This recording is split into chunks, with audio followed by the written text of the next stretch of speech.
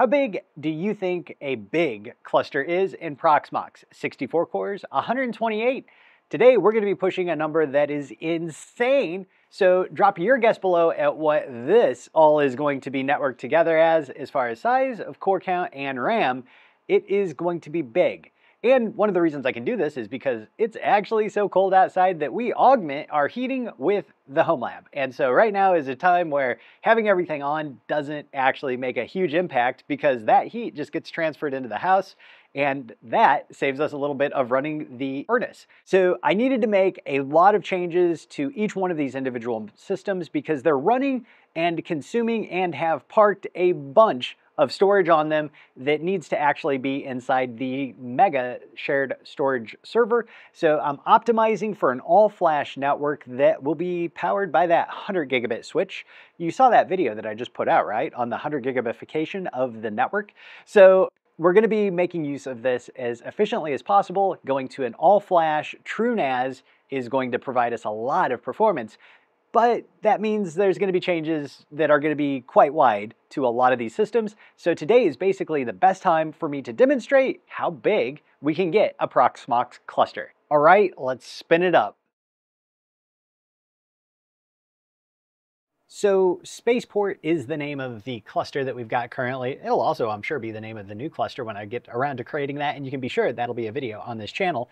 It has about 35 TB right now of storage space. All of that is flash. That's one of the reasons I need to redistribute some of that into the all-flash server. Also, so much of it's not getting utilized because I kind of over-provision those machines for what they're able to run. So reclaiming some of that is going to be a good thing to do. The memory that the cluster is at right now is 382 gigabytes totally, and that is 156 CPUs.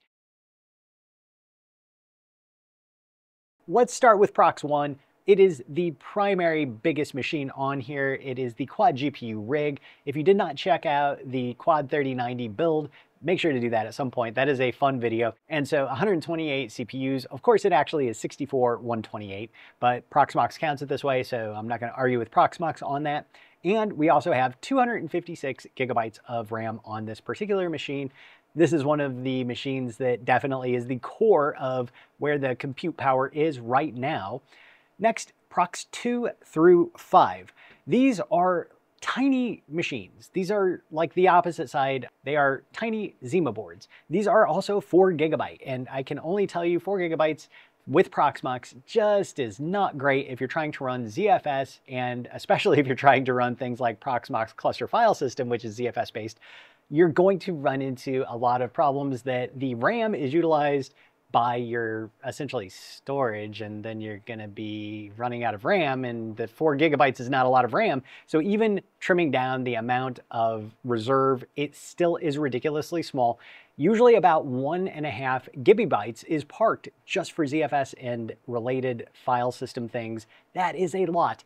And that also means every time I launch maybe more than a couple containers or VMs, it gets an out-of-memory kill on one of them if there's any sort of a spike. Or I have to set the amount of available RAM for that machine to be like 768 megabytes. That doesn't really get a lot of machines up and running, so that kind of has limited things quite a bit. So I'm going to be redoing all of the Zima boards.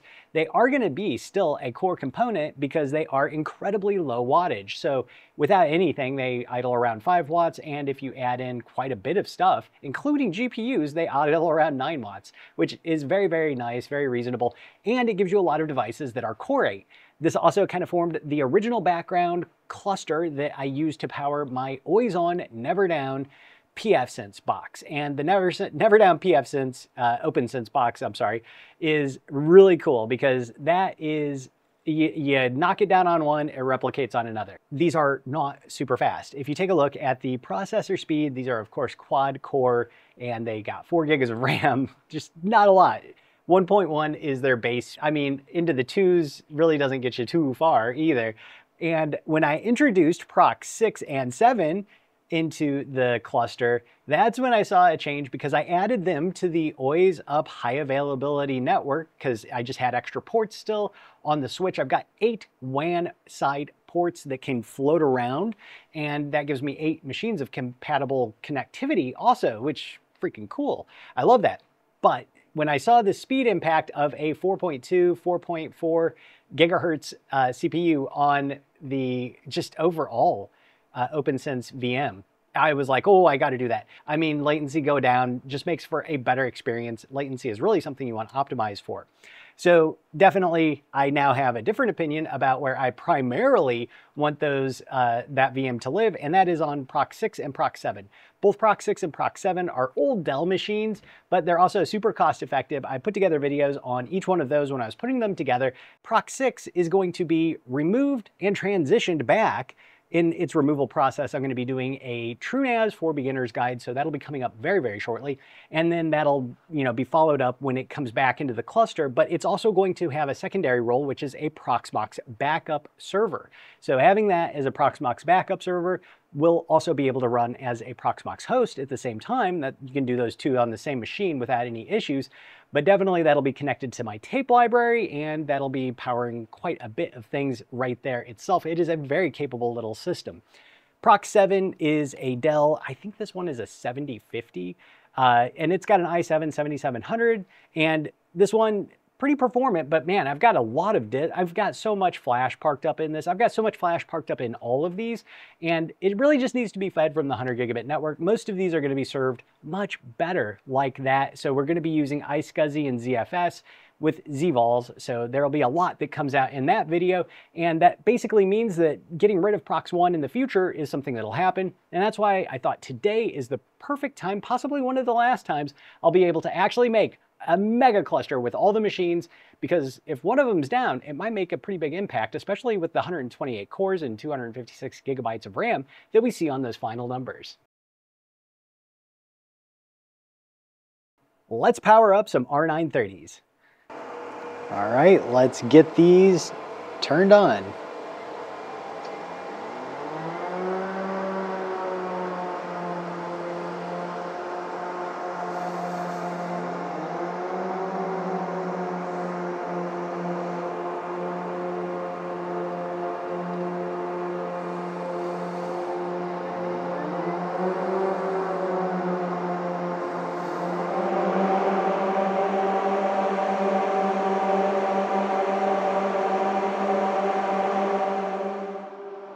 And having a good UPS is a good idea if you're going to be running any sort of high performance servers with high electric demand. Each one of these can really put a lot of kilowatts on your meter.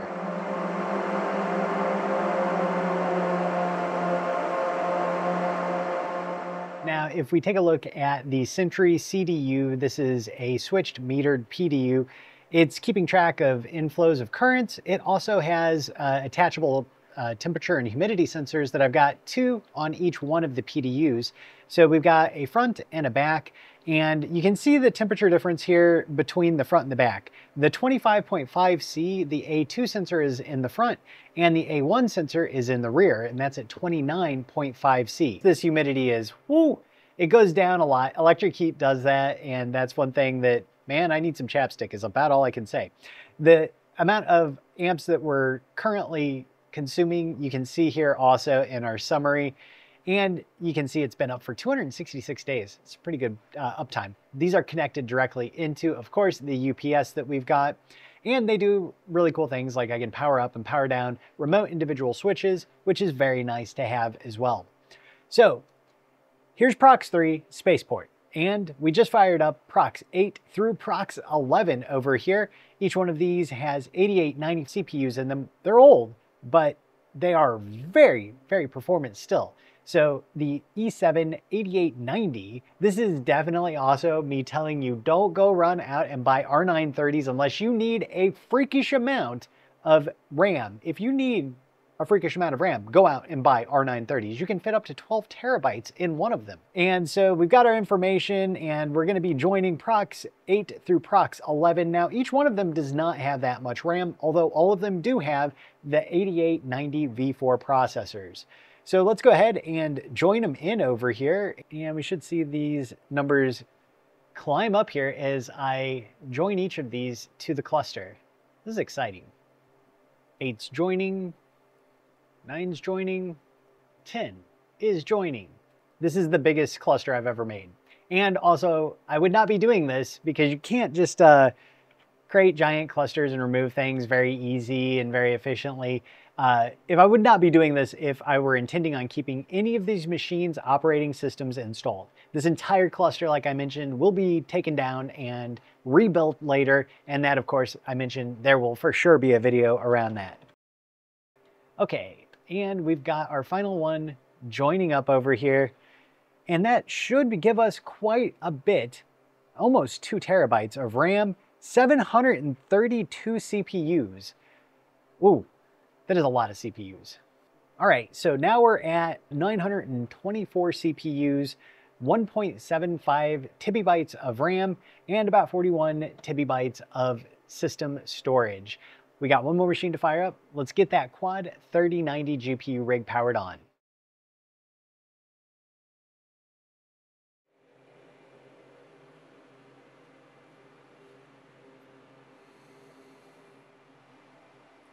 And the Quad 3090 build, like I've mentioned, awesome video.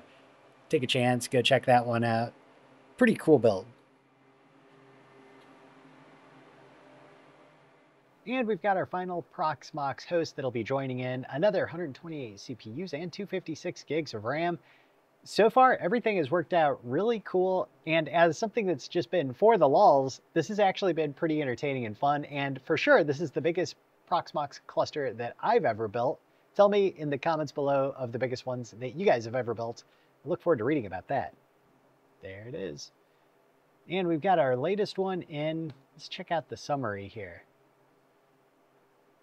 All right, so we are now at 2 terabytes of RAM and 1,052 CPUs. 1,000 CPUs? Whoa, this is crazy. And Proxmox didn't even blink, which is really cool. I mean, I expected actually something to break. Nothing broke here and everything is working really good. This use case that I have for these is typically running Unreal Engine 5 light mass calculations on CPUs. We've got a new DLSS coming from NVIDIA.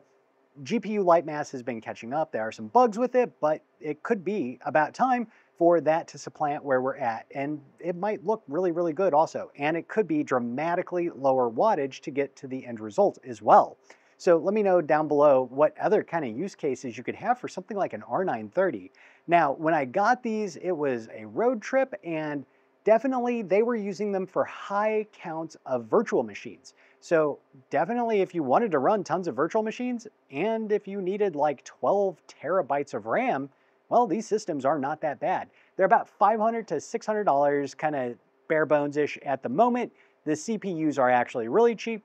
DDR4 in the speeds that it can run are actually pretty affordable also. So these run up to the V4 line of Xeons, and they are definitely something you would not want to have sitting in the room beside you. This is not put it under your bed kind of server. This is put it somewhere that is definitely far away from you and or has a lot of noise and closing. We definitely in this house have gone through massive, massive amounts of work to do just that. And you can find all that kind of information in the history below. Most people nowadays are going to be looking at things like CAPELLIX or Threadripper Pros. Threadripper Pros like the 7995WX that I got right here, that build is in the history, and also cool things like the Quad GPU rig, which is running an older Rome, but really economical and still super kick butt system. Now, those are probably way, way high, and also about $1,500 for just kind of the CPU and motherboard at a top-end spec in a Rome still. More expensive than this, but at the same time, you're going to get PCIe 4 versus PCIe 3. Another bummer about the R930s. They don't have built-in power for GPUs. That kind of sucks. I really wish they did. If they did, that could change quite a lot of things. But without it, it really does make it very hard to imagine putting anything aside from maybe like a P2000 in them. I'm not even sure what the bus power is on them. I'm imagining they've got a 35 watt or a 25 watt bus limit, which is ridiculous, but they do support four 1100 watt PSUs, so they can really crank out the juice. Now, right now, running in the idle state, all of this stuff, and those four, are right about 1750 watts. Not that bad. Of course, I'm reusing that to keep my cat warm here. Yeah, she looks like she's gonna be getting a lot warmer, and I use these fans to force the air in. But this is just an insane insane amount of size for a Proxmox cluster. This is a mega cluster, a super cluster, a cluster bleep. You tell me what you think about this in the comments below. I look forward to reading what you have to say. And certainly this went really well. I had a lot of fun. I don't even want to tear it apart now, but I'm going to be tearing it apart really soon so we can set up the new TrueNAS all-flash, basically head-end that everything is going to be built around. The Proxmox machines will be accessing that, and it'll be iSCSI based for most of the access that's happening there. It's going to be wicked fast. You're going to want to watch that. Before we get there, of course, like I mentioned, we're going to have a TrueNAS beginner's guide that's going to be way easier. It's going to cover everything in a lot of detail. And of course, redoing the storage server head-in node is going to be a much, much bigger, kind of more advanced guide. So definitely not for beginners on that one. Everybody have a great rest of your day. I really do thank you guys for all the views that I've gotten recently. It really means a lot to me. So thank you very much from the bottom of my heart. It does inspire me a lot to create more. Everybody have a great one. I will see you next time.